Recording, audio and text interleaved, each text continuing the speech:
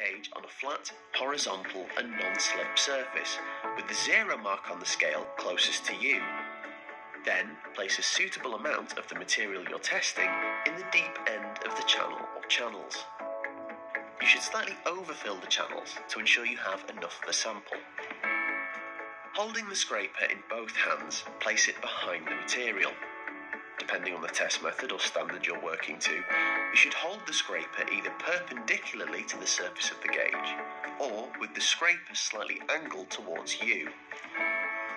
Now, pull the scraper along the length of the gauge at a constant speed, applying downward pressure as you do to push any excess material to the edges of the gauge. Stop the pull at a point beyond the 0 depth on the gauge, ensuring your sample has been scraped over the entire length of the channel or channels. You could even place a sacrificial piece of paper or cover at the end of the gauge and scrape the excess material straight onto it, making it easier to clean later. This whole action should take around 1 to 2 seconds in total. Within seconds of completing the pull, turn the gauge sideways so it's perpendicular to you and view the surface of the material at a 20 to 30 degree angle to read the result.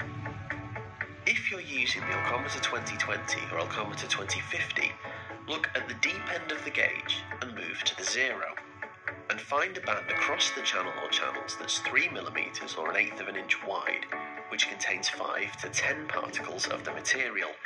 Once located, read the position of the upper limit of this band on the scale and record the value.